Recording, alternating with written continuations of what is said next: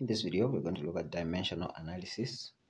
Now, by definition, dimensional analysis is the practice of checking relationships by the help of dimensions and units of measurements. These dimensions are independent of the numerical multiples and constants. All the quantities in the world can be expressed as a function of the fundamental dimensions. Now, let's start to look at the basic rules of dimensional analysis. So two physical quantities can only be equated if they have the same dimensions. Number two, two physical quantities can only be added if they have the same dimensions. So this one on this one, even subtraction applies.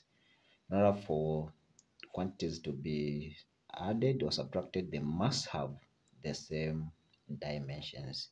Then the third one is the dimension of the multiplication of two quantities is given by the multiplication of the dimensions of the same two quantities that are multiplied.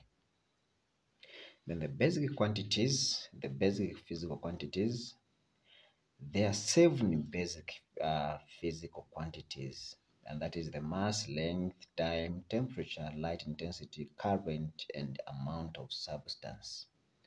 But in dimensional analysis, we usually consider 3 basic or fundamental quantities. So these quantities are length, mass, and time. So these are the ones that we work with in dimensional analysis. So now, having looked at these quantities, let us look at the applications of dimensional analysis. So dimensional analysis is used to check the correctness or consistency of the physical equation or dimensional equation. So about the consistency, the correctness or consistency of a formula. Then also have to derive the relation between physical quantities in physical phenomena. So, deriving the relationships between physical quantities in a physical phenomenon or phenomena. Then, this one, or the dimensional analysis, is also used to change units from one system to another. Having looked at the applications, let us finally look at the limitations of dimensional analysis. So, the limitations of dimensional analysis. This method does not tell us how to determine the proportionality constant value.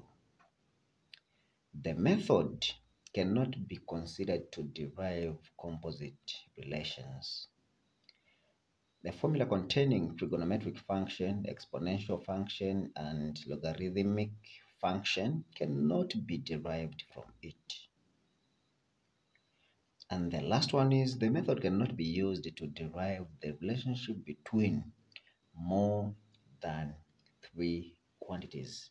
In the next video, we are going to look at how we can use dimensional analysis to derive the relationships between physical quantities. Thank you so much.